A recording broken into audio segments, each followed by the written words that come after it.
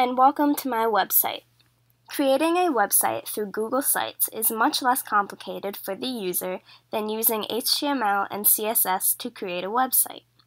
HTML is Hypertext Markup Language, which is the formatting of a website.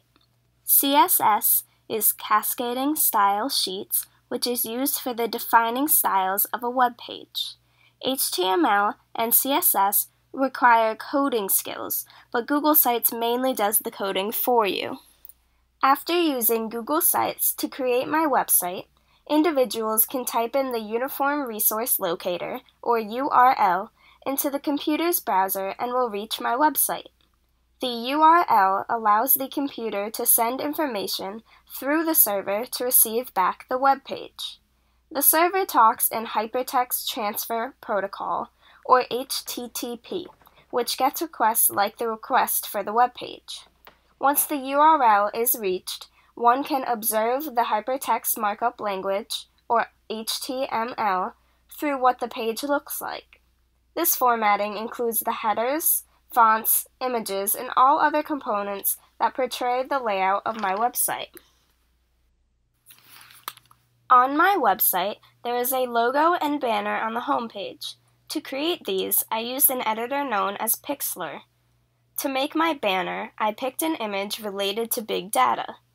I added layers, such as text, to make it personalized. In addition, I resized the banner to be 800 by 200 pixels to fit the formatting of the website. Purpose of big data. Question A reads, indicate the name of the innovation and provide a clear description of its intended purpose, either the problem that it solved, opportunity created, or discovery made possible. In this case, big data is the data collected in pieces as part of a large whole that is hard to put a handle on. It's become more present recently in society, and individuals can analyze the data, and understanding it as a society allows us to recognize patterns that would have gone unnoticed otherwise. Effects and impacts. Question B reads, explain a benefit and/or harmful effect of the innovation. One benefit of public data is the ability of citizens to participate in their community and have access to an abundance of knowledge. Overall, public data really allows people to access information that they might not have had access to before. With this information, they can collect patterns and learn trends that they would have never known otherwise. Question C reads, explain the impact that the innovation has had on society, economy, and/or culture. In this case, public data has great economic value in society. This is one impact of many. Thanks to public data, citizens have access to financial planning and financial history to have a better idea of what their credit can be and what it is. Question D reads, indicate one field other than computer science which this innovation has impacted or has the potential to impact. Describe the impact. Outside of computer science, public data has impacted the government greatly. For instance, the collection of daily weather patterns allows the government to understand rising sea levels and other environmental features that allow them to keep track of the environment and know what changes are needed to attack the problems. Question E reads, describe how a user interacts with the innovation. Users of big data can be individuals, companies, or governments as a whole. Users take components of big data and format it in a way to be easily understood where patterns can be seen quickly. These patterns and trends that come as a result of big data are then used in a variety of ways depending on who is accessing them and for what reasons. Question F reads, describe in detail how the innovation's technology incorporates at least one of the big ideas of abstraction, algorithms, programming, and/or the Internet to accomplish its purpose.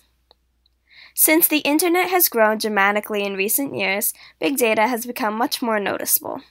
Certain algorithms are created that collect the data that pieces together big data. The data is collected through algorithms on computers that can track the actions of computer users, and the results of these actions are collected as data to be used at a later date. The internet is often used in order to access this big data. When an individual is looking to access data on a particular topic, it's often the easiest way to use a search engine on the internet to search through different websites, therefore then pinpointing the data that they are looking for. Question G reads, describe how the innovation consumes data as input, produces data as output, and/or transforms data. Big data is the collection of a mass amount of data that's collected separately and referred to as one large collection of data. With big data, a large sum of small data collections can be analyzed to demonstrate patterns and trends. The data is then formatted in a variety of charts and reports as a form of output.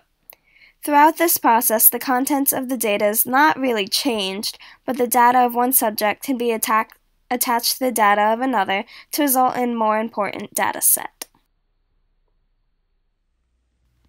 Question H reads, describe at least one data storage concern, data privacy concern, or data security concern related to the innovation.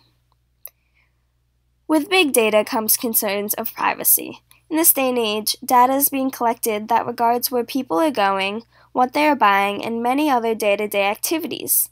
There is so much data being collected on each person, but some are not aware of nearly how much is known about their daily lives.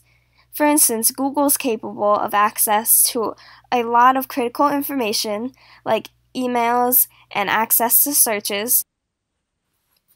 This graph from Statista demonstrates how big data is capable of being used to forecast important pieces of the market for businesses to thrive. This pie chart shows that the majority of people have heard of big data in their life. This image illustrates the advantages of one's data collection being made open to the public. When creating my website, I used a variety of references which can be found on the References page. This one here is an example of one of the references that I used.